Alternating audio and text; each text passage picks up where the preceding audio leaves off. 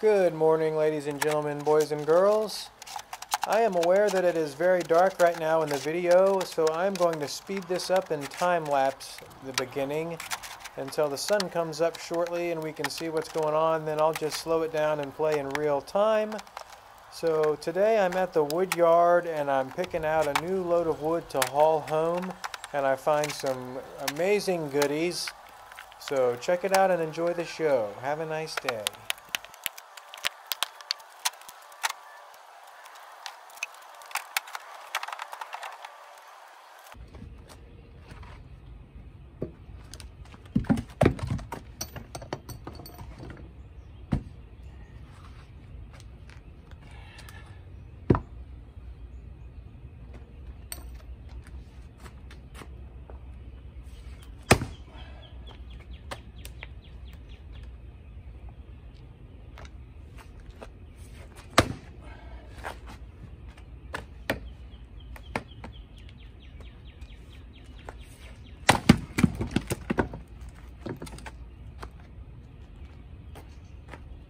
So two things happened, a couple things, because it was dark at the beginning of this video.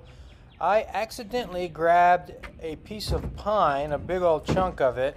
It was just mixed in with a big pile of new stuff. There was a bunch of new stuff that has been dumped in the woodyard dump, and I grabbed a big piece of wood and it ended up being pine. So I have a little chunk of pine.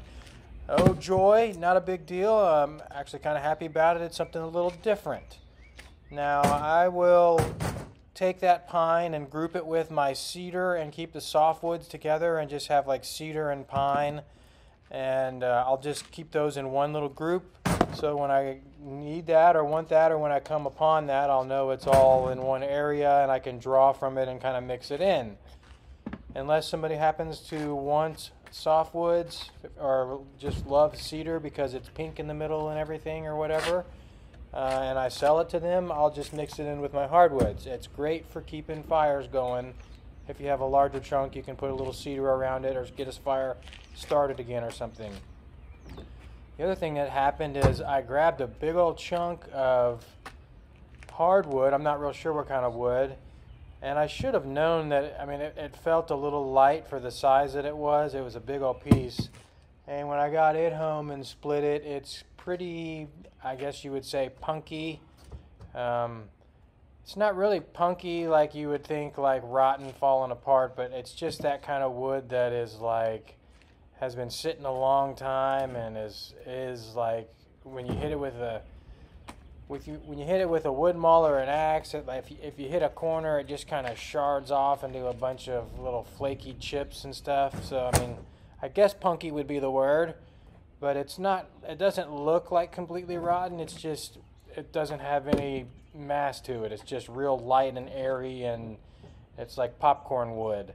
So I got one of those, but I already split that in a future video that I'll air some other time.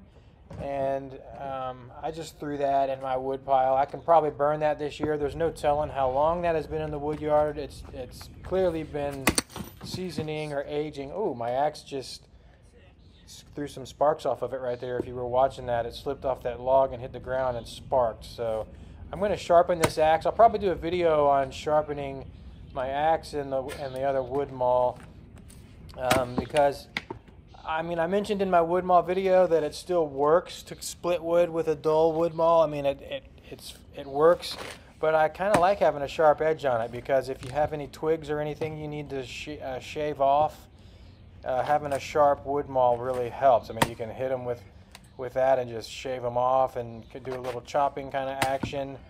And it also is cool just to be able to stick your wood maul into the chopping block and have it stick there so you can grab it easier and stuff like that.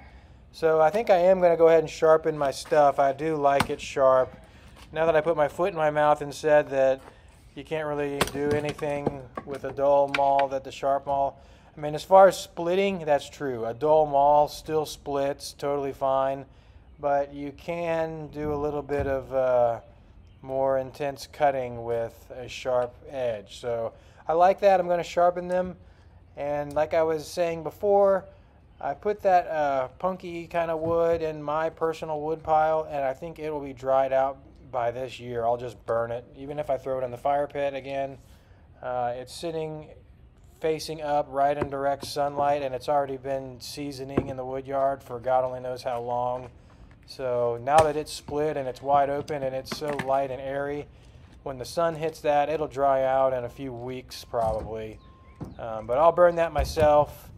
No problem. It's kind of a shame it took up a little bit of room in my truck because I'm not going to get a lot of BTUs out of that, but it is wood nonetheless, and it will burn.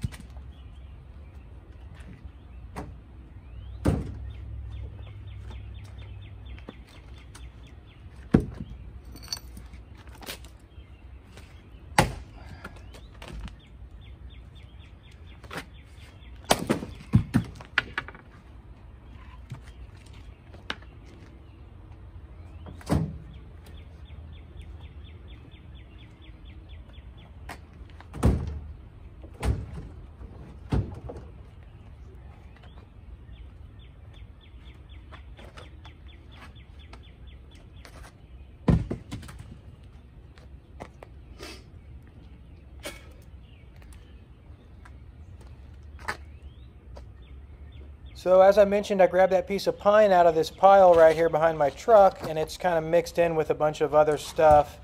But behind that pile is two other piles of some really beautiful maple that just got dumped. And it's just some really nice firewood. So I started grabbing that and pulling from that pile, and you'll see what it looks like here at the end of this video. It's just really pretty kind of aqua colored wood. The bark is anyways. And I think it is soft maple though. I wish it was hard maple. I will double check that. If I get back out there again and I can find the leaves on that, there was just a few leaves sticking up, but they were already brown and shriveling up and drying up. So I glanced at them enough to know that it was maple, but I didn't really fan them out and study them and see if it was a sugar maple or a red maple leaf. I think it looked more like along the lines of a red maple family. But if it's sugar maple, I would be really happy if it's a hard maple. I'll just have to go back and look. I mean, a sugar maple leaf is like the Canadian flag, and the voids in between the tips down in the dips in between is rounded, and a red maple would be real pointy in the dips. So you kind of have to unfold the leaves and lay them flat to get a look at them, and I didn't do that. I was in a hurry, and I just kind of glanced at them, and they were all shriveling up and everything, so I didn't unfurl them all and look real close. I should have, but I think this is soft maple.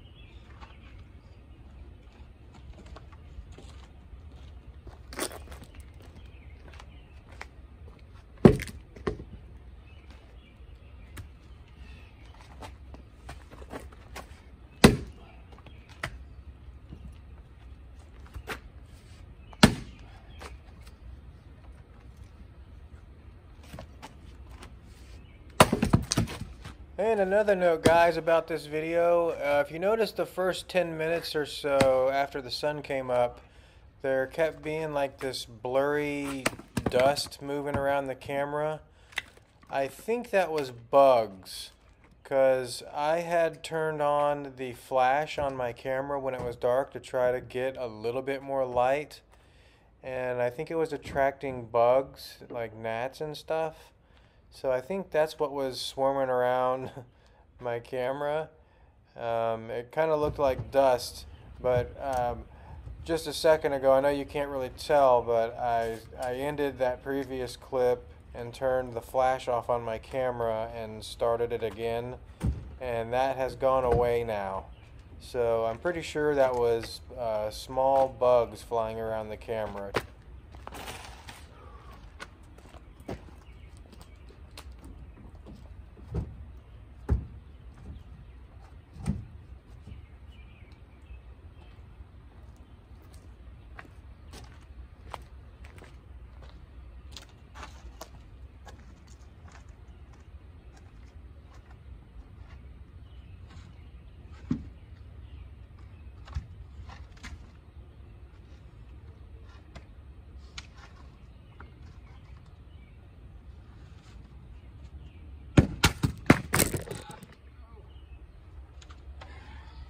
It almost happened again. In my last video at the woodyard, I was throwing wood at my truck and one of them rolled into my camera tripod, and that wood is so heavy it just rolled right over a tripod leg.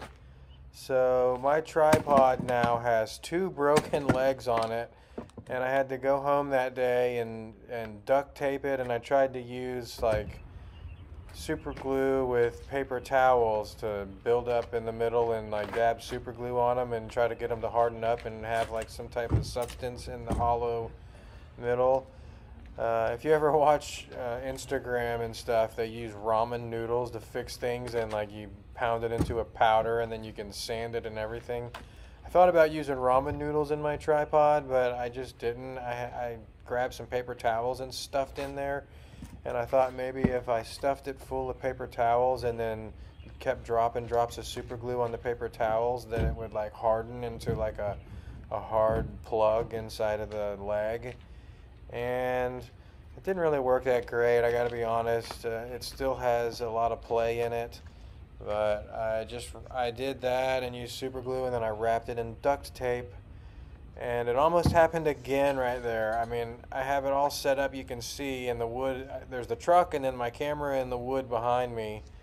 And so if you start throwing wood at your truck, you're either going to hit your truck or your camera or something at some point, because wood does not roll straight. It has knots in it and it's not even, so it just rolls wherever it wants. It rolls like a football with bounce, so to speak. And yeah, it just happened again.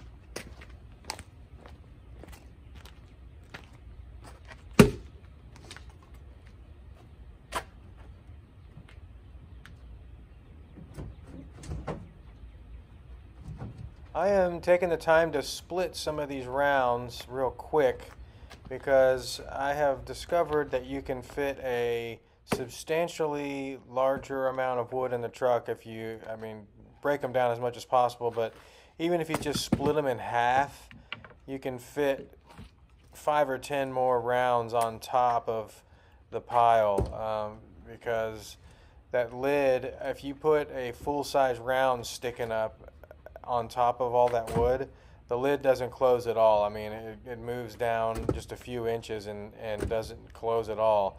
But if you cut them in half, split them in half like I just did, they barely take up any space at all. So you can split 5 or 10 rounds in half and just set them on top of the pile, and you only gain, you know, what, 3 or 4 inches of space.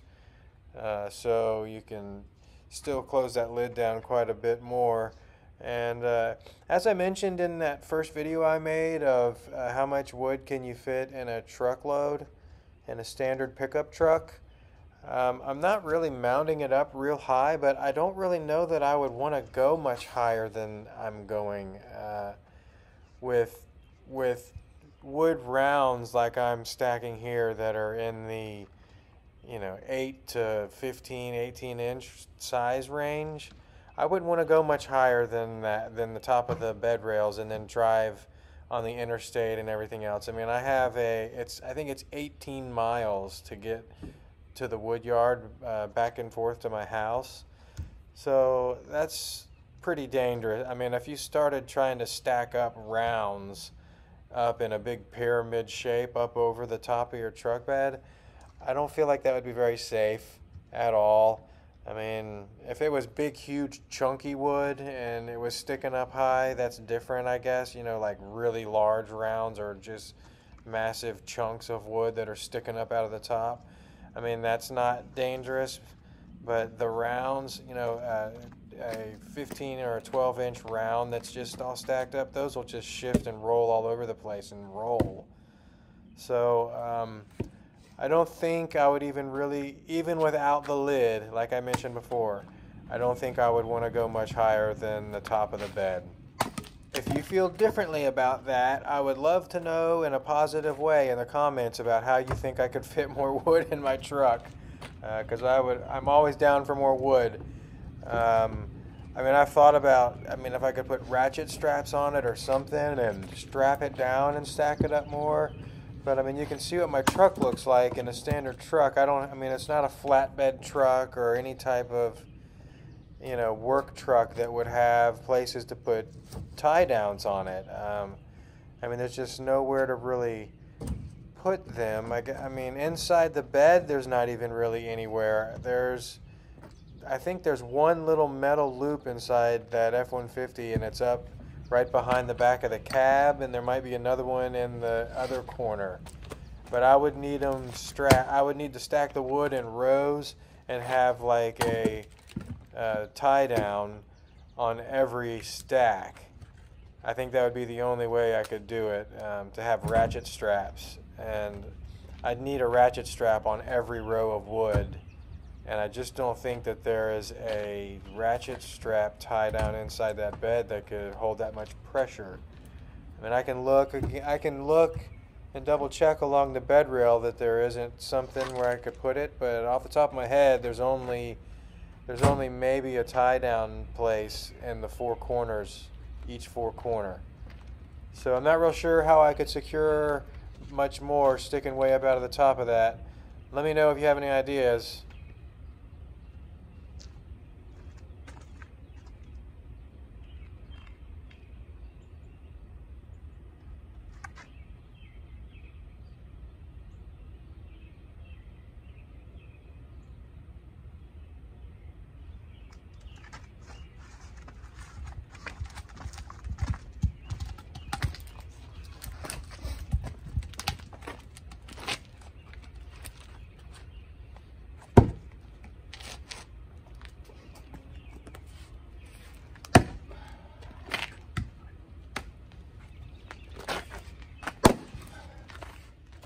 Something else I like about this beautiful maple wood is it just splits really nice. It splits easily, and unlike some of the other stuff I've gotten into out here, if you looked at the beginning of this video, you may have noticed that I threw a couple pieces back into the pile, and I think that was that banana stuff that you saw me trying to split in the previous videos if you've been watching. And I get this stuff home and start trying to split it sometimes, and it is stringy, dry, just stuck together, hard, twisted, bent grain stuff. I mean, nasty. And I mean, I can't run an axe through it hardly for the life of me.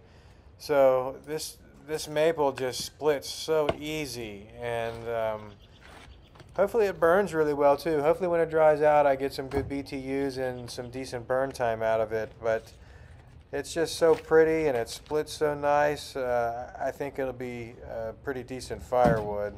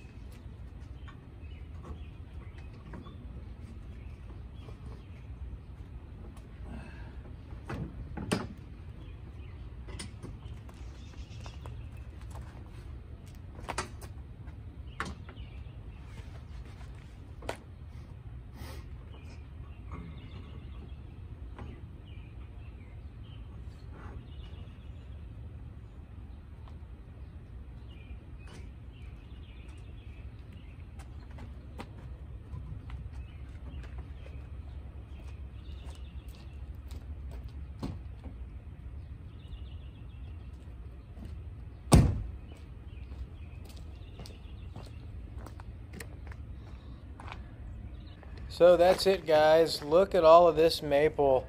The wood yard is completely packed right now. It has been dumped on. I don't know what's going to happen at this point. There's no more room. Things just got crazy. I don't know what happened last week, but the tree service just came and dumped all the way up to the gate. So it is completely full. They don't even have room to get another truck in and dump more wood. I don't know what's going to happen, but you can see how pretty that maple is contrasted to the brown of all the other woods. It's just awesome firewood. And where all of this is stacked is supposed to be a road where you have entrance to drive in here and dump wood and stuff. And it's, you can see where the gate is. It's completely full. But here I am at home, and this is what the load looks like that I collected today. I hope you enjoyed the video. Keep watching. I'm going to keep making wood and try to mix it up with some other stuff like I talked about. Have a great day, guys. See you later.